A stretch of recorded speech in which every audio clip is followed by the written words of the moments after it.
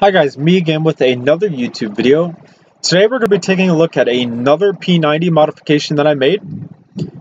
This one was inspired because I was working on the PX94 and a couple other different things at the time. And someone had suggested to me in the middle of doing that a weapon from Hellsing. Obviously either of Alucard's pistols are some of the most anime's well-recognized weapons. But there are other guns in Hellsing that are pretty interesting to look at. So one of the Valentine brothers actually uses akimbo P90s, and they've been chopped in a weird way.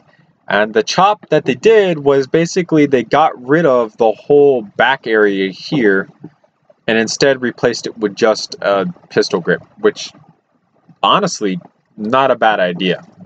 It cuts down on weight. It looks pretty cool.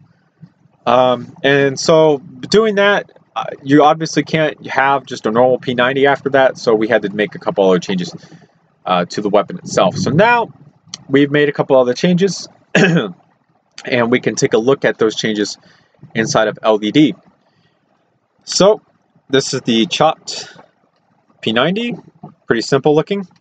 One of the main changes that I wanted to show off was it auto ejects now, and it's kind of a weird but cool feature that I'm thinking about would be awesome on a P90. So basically, when you push your magazine in, it would be under spring pressure from a spring in this area right about here. And there's a pivot point that you can see these arrows are set up on here.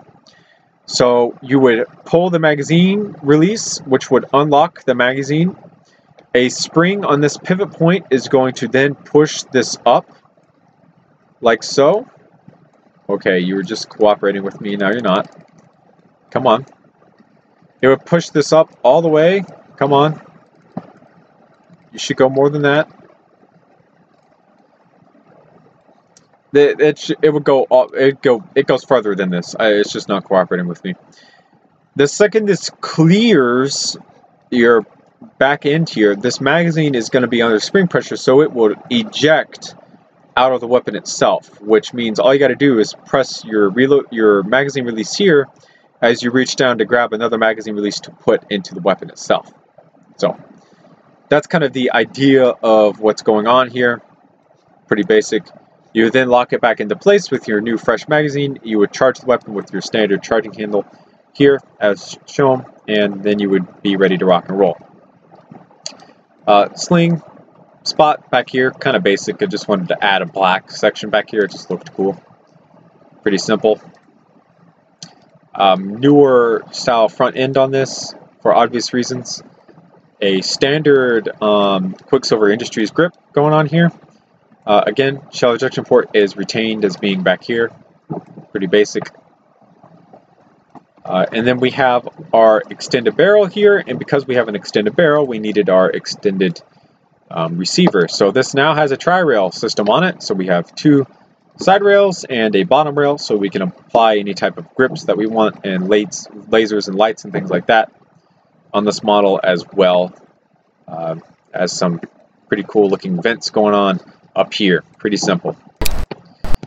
That is the FN Herstal chopped P90. Pretty basic, not a whole lot going on.